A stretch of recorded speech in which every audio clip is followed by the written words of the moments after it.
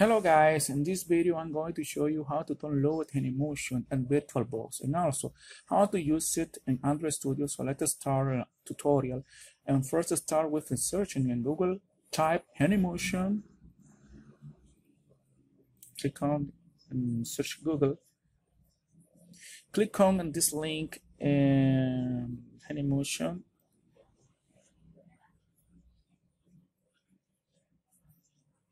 The official page Genymotion.com.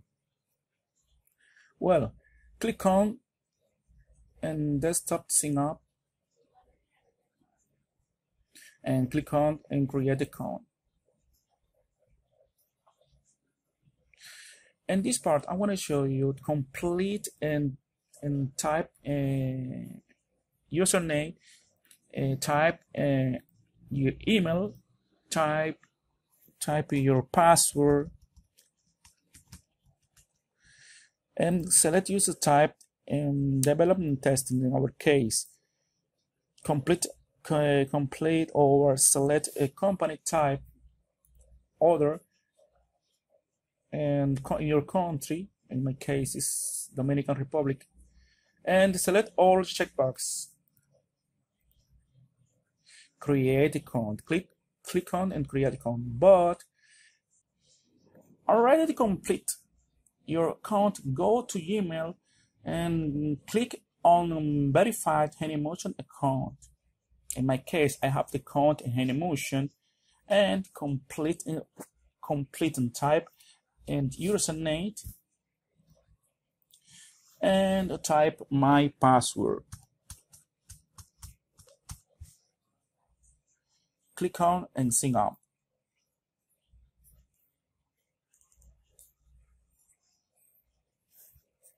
Wait.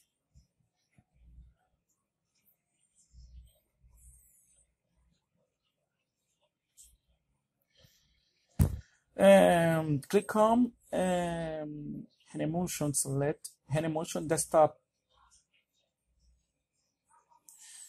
Click on download. Okay. And this part is so important. See this. It's not good idea to download Genymotion with the VirtualBox. It's not good idea because don't work. You may download Genymotion Windows 35 MB. Click here, but click here and I finish.